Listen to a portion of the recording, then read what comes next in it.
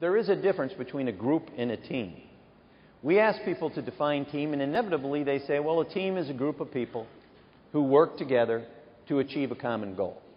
And if that were true, then 40,000 marathon runners would be a team. They're people who are working together in close proximity. They're all pursuing the same goal. I want to finish this race. And we could say that they're a team. But I don't think anybody would argue that a group of marathon runners are a team. Something is missing. Here are the elements, the three elements that you must have if you're really going to be a team as opposed to a group. You must be working interdependently. We must create interdependent relationships. I can run my marathon and I can achieve my goal regardless of what happens to anybody else in the race.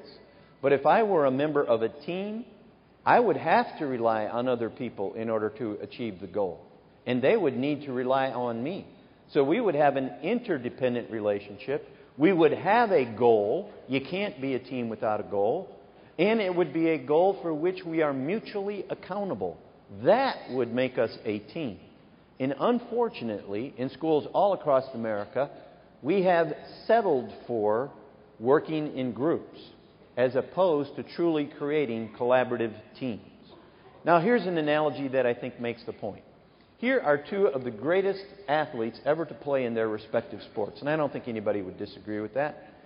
Tiger Woods and Michael Jordan, clearly two of the best who ever played their sports. And when they turned professional, ironically, both of them announced when they turned professional that they shared the same goal.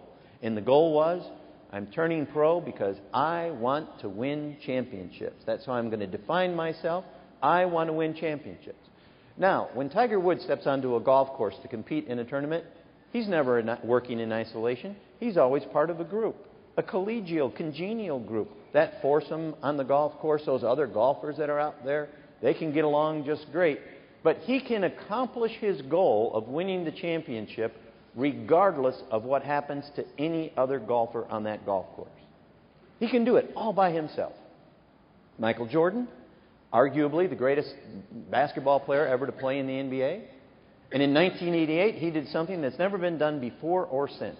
Not only was he the most valuable player of the year, not only was he the leading scorer of the year, the best offensive player of the year, he was also named as the best defensive player of the year.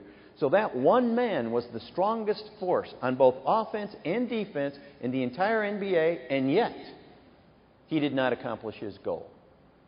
Nor did he accomplish his goal for any of the first 6 years that he was in the league. Now, why not? He was just as skilled and gifted in basketball as Tiger Woods was in golf. Why wasn't he able to accomplish his goal? Because Michael Jordan was a member of a team. Tiger Woods is a member of a group. There is an enormous distinction. Jordan had to rely on other people to accomplish his goal, and until that team could gel, they couldn't accomplish his goal, no matter how brilliant he was. Now, you may be the Michael Jordan of teaching. I doubt it, but you may be. My point is, no matter how brilliant you are as an individual, that does not mean you have a good team or even a good school. It's going to require a collective effort. So here is